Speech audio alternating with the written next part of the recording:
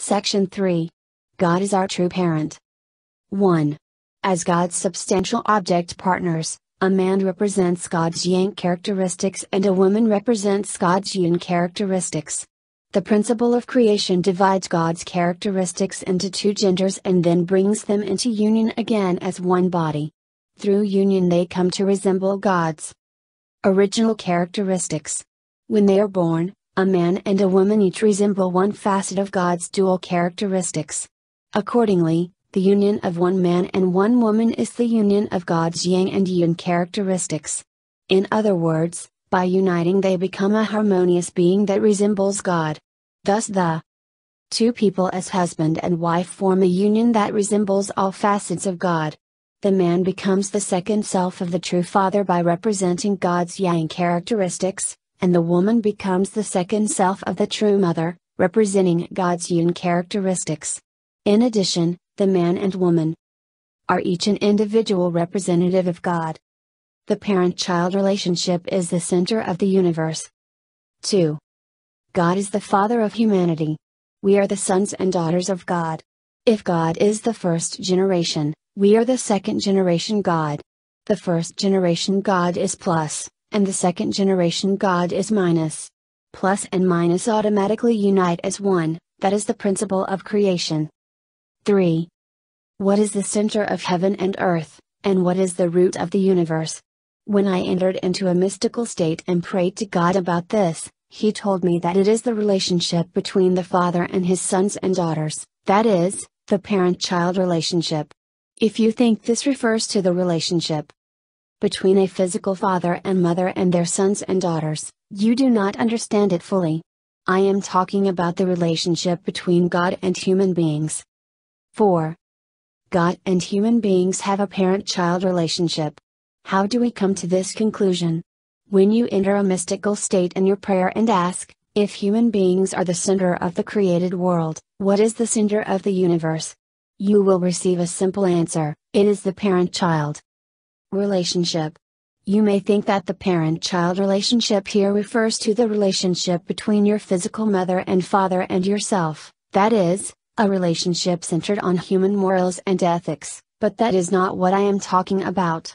The parent-child relationship between God and human beings united in heart is multidimensional. It is that point that is the center of the universe. 5. From the viewpoint of love, we are each the fruit of a mother's love, of a father's love and of God's love. Vertically we are the fruit of God's love, horizontally we are each the fruit of a mother and a father's love. Because we want to follow this love forever and unite with it, we can never betray it. We want to stay and live in that love forever. That is why even though mothers and fathers are fallen, they still want to live with their children forever. 6. God too has a mind and a body, which are absolutely united in a relationship of subject-partner and object-partner. Because they are united, God can rest there in peace. God dwells eternally at the place where mind and body are united. They are united centered on true love. God created human beings to be His object partners, united with Him in mind and body. The parent-child relationship is one of lineage. Children inherit every element from their parents. From their father and mother, children inherit their internal nature and external form, which relate as subject and object partners. Taking after their mother and father, children inherit these plus and minus elements. There is nothing else they can inherit. The oneness of God is like the oneness of all the bones that constitute one body. It is from that point that our mind and body become one. After that, we come to need a partner. Man needs woman, woman needs man, and they need their children and family.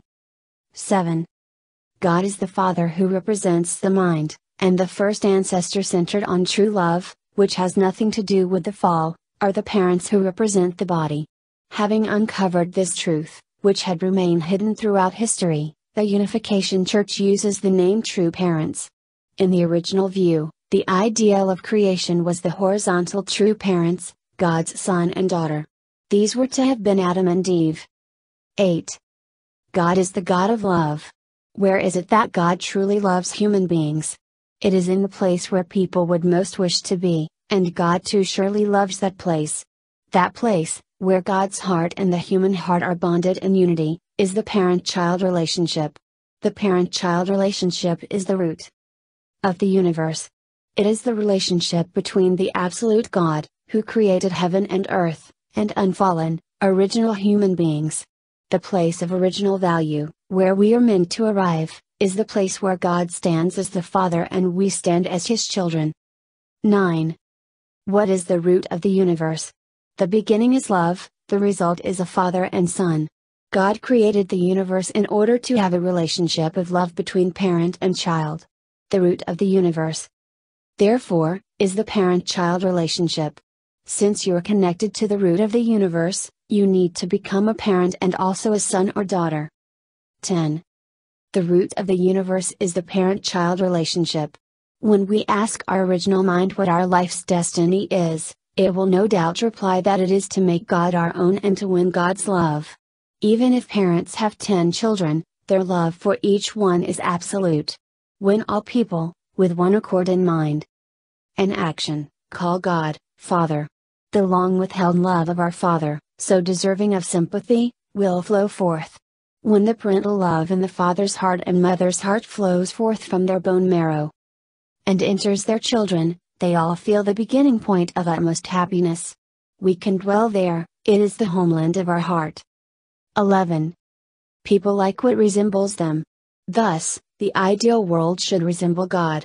How did God create heaven and earth in the beginning? Genesis 1:27 reads, God created man in His own image, in the image of God He created him, male and female He created them.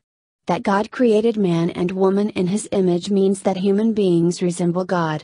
We like what resembles us, and because we resemble Him, God also likes us.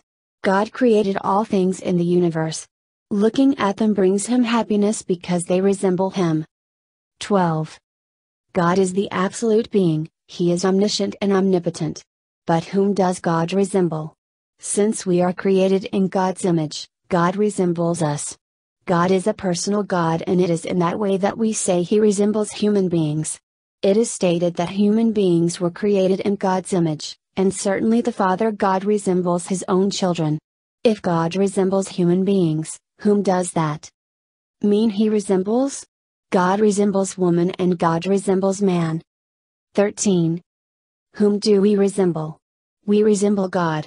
From God's vantage point, we resemble God. From our vantage point, God resembles us. In other words, in a father's eyes, his son resembles him, in the son's eyes, his father resembles him. God resembles us, and we resemble God. Whom do we resemble in terms of our desire? Our desire resembles God's desire. Because our desire resembles God's, we desire to own the best. God as the absolute being is the highest of all beings, so He does not want to settle for anything inferior. He wants the best. This is also true of our desire. 14. God is omniscient, omnipotent, omnipresent and eternal. Which point should we resemble? If we resemble Him, what does that mean for us?